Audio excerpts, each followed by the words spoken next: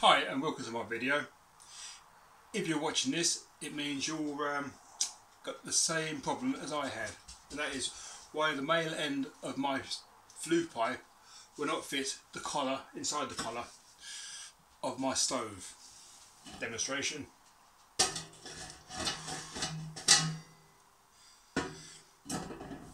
And also, what can I do to make it fit? Right, I'll take this off. I've taken it apart already. Apparently, the reason it won't fit is because this collar is a European version, and it's designed for the for the female end.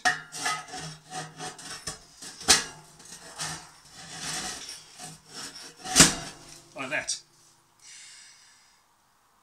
So how do we make it fit? Well, I've got two plans in mind. First one is to cut a slot. Let me just take it off again.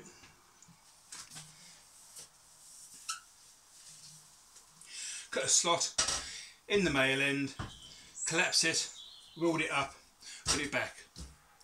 If that doesn't work, just cut it off the male end. I might just do that in the first place. Keep watching, I'll let you know how I get on. Good luck.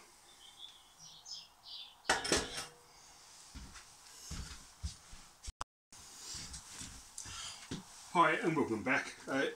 In the way of prep, I've measured the depth of the inside of the collar and I've marked it first of all with pencil on the male end of the flue pipe, then put a bit of tape over it. So I know when cutting I'm not going to go beyond that mark because then it will extend above the collar. And if my welding's as good as my video making, we're in for trouble. Incidentally, while I'm on here, I will state that I'm not affiliated with anybody, and that's hardly any surprise because who in God's name would associate themselves with such a poorly made video? Although I will say that the information I got about it being a European collar I got from Hurst Heating and Plumbing in Castlebar, County Mayo Island. So if you want to give them a go, it's up to yourself. Get on with it later.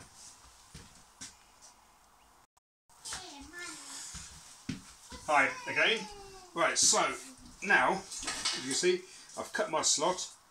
I used an angle grinder first and then just went up with my hacksaw to clear it out. And I've got a ratchet strap because I think I'm a bit brainy here, which might, with any luck, collapse the pipe evenly. Probably won't. But I thought you'd enjoy watching me struggle to see whether it work or not.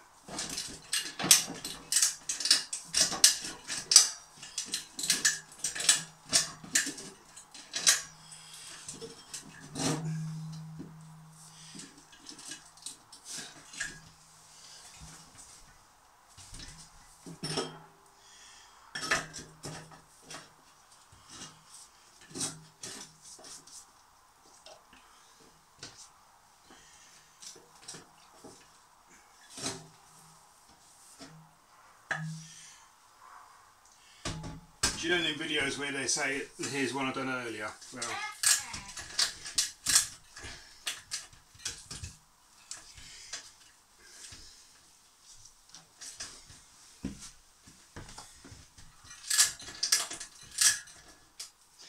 seems to be slipping off the bottom there, 2 seconds.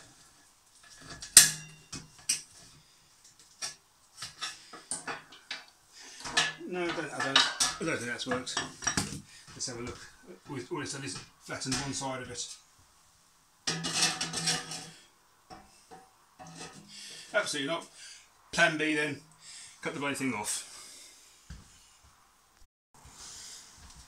Right, so there we go then. What I did first was I cut through it with a hacksaw. I then ground down all the lumpy bits because my cutting's as good as my video making.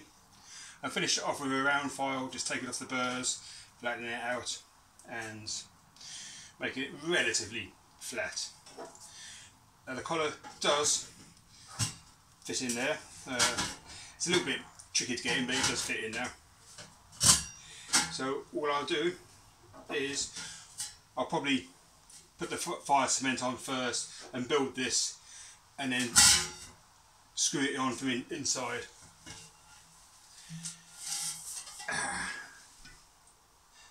As that bit, as I have, yeah, to get in and get the fire cement on top of the collar to try and stop the water and the creosote and all the gunk going down. One thing that Hurst Heating and Plumbing did advise is that I draw a hole in the side as a vent to allow the gunk to come out. But I think it's a waste of time myself, so I'm not going to do that. Well, there's the offcut, the male piece, which is now redundant. If you like that video, I suggest to seek professional help, because what in God's name is wrong with you? But if you did find it a tad useful, try and keep it to yourself, don't bother sharing it, and definitely don't thumbs up or like it, as we don't want to inflict this nonsense on anybody else. Thanks a lot, see you again.